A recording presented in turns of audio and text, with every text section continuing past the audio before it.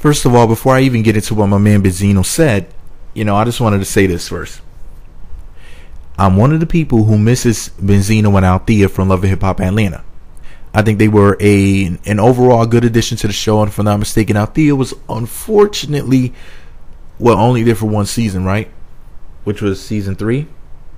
Now that's a shame, I really wanted to see how her singing career was going to develop. I know she released a single sometime last year in 2014 and whatnot. And the only way for me to know what's really going on with these people is by social media, which sucks, man.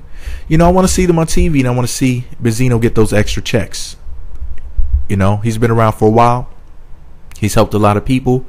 He's done a lot of things. He's done a lot of living. I mean, Benzino's had a porno in a bathtub.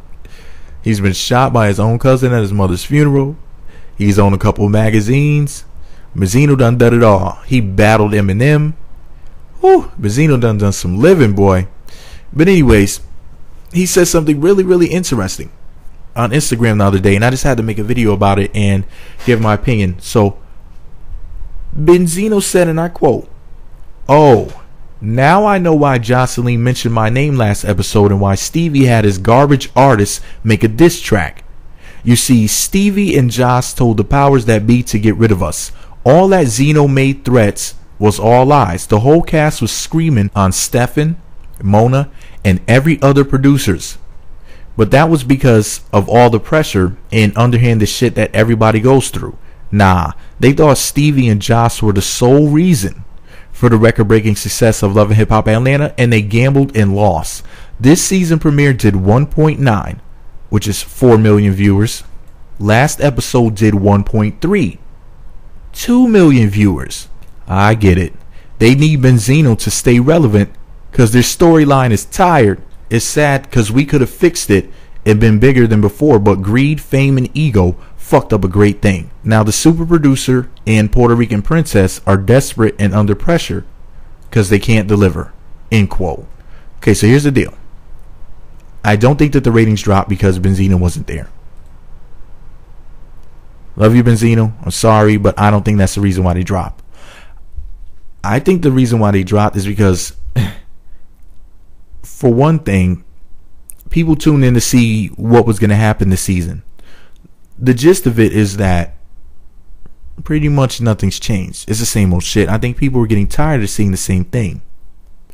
Love and Hip Hop became as popular as it did because stuff was happening that people haven't seen before. Like when Peter Guns on Love and Hip Hop in New York popped up with mirroring the quote-unquote side chick, which of course she wasn't the side chick. Come to find out she was the main chick and whatnot. It's really crazy stuff like that makes people want to tune in. Now this whole thing with Stevie, Joseline with her silly accent and her stupid shenanigans and the stupid little catchphrases that she uses, that shit is really getting old really fast. And I remember people saying, that the Atlanta version is their favorite version. I'm like, that's interesting, because if I'm not mistaken, yeah, the Hollywood version was even better than the Atlanta version. Yeah, my favorite is the New York version, then the Hollywood version, then the Atlanta version.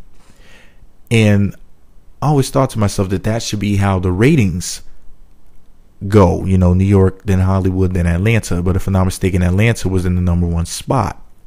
A lot of it has to do with the fact that Joseline Hernandez is willing to, as they say, sell their soul to get her popularity and to make money and whatnot. And, that's up to her. But, there's certain things that have been done on the Atlanta version that just really rubbed me the wrong way. Like when Joseline had an abortion on TV, like as if she's Tammy Roman or somebody. It's sick shit like that they put on the show that makes me think that somebody behind the scenes has a direct connection with Satan or something. It's like somebody really just doesn't care except for about themselves and bottom line. There's some real soulless individuals involved with the show. No matter what anybody tells me, there's certain things you should not allow on TV. Joseline's been acting like an animal. It's a shame that Benzino had to punch her to get her off of his girl and whatnot. I mean, she was attacking people sitting down. Stevie J didn't even want to get physical. He was just, I'm talking about the reunion of season 3, which got Benzino and Althea unfortunately kicked off.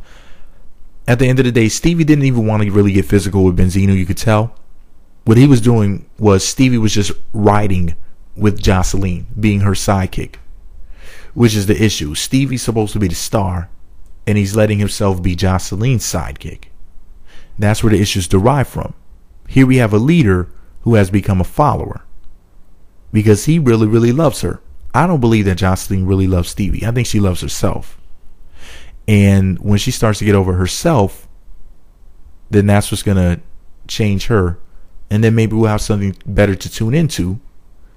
Because when Joseline finally grows up, hopefully it won't be when she's 50 or 60 or 70. Hopefully she'll do it now when she's in her 30s. I know she says she's in her 20s, but I've seen some receipts that say she's more like 38. But anyway, hopefully she'll get her shit together. And then that will be something different. And I'm pretty sure people will tune in to see it. We need to have Joseline attitude rehab or something like that. But hey, this is all my opinion. Let me know what you think about it all below. Be sure to subscribe to the Meat Magazine YouTube channels and visit meatmagazine.blogspot.com for more. Shout out to Benzino and Althea.